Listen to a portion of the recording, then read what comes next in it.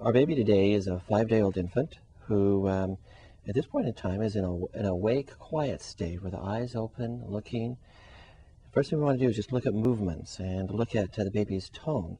The baby is predominantly inflection tone, but has spontaneous movements in the upper extremities and also the lower extremities, and is looking around, having some sucking movements. And so the baby's in the quiet, alert state. Then the arm should go into extension.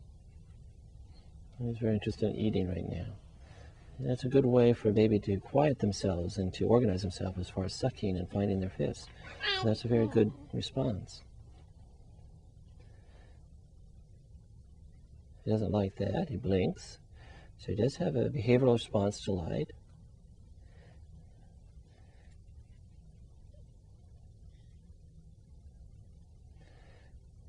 And again, if you repeat the stimulus, there's some habituations, there just isn't the response, and that's a good normal response to habituate, so that with repeated stimulus, there just isn't as much response. You can do the same thing with sound. He alerts to that, and he actually looks almost towards the sound, so it's a good response. Even responding to my voice.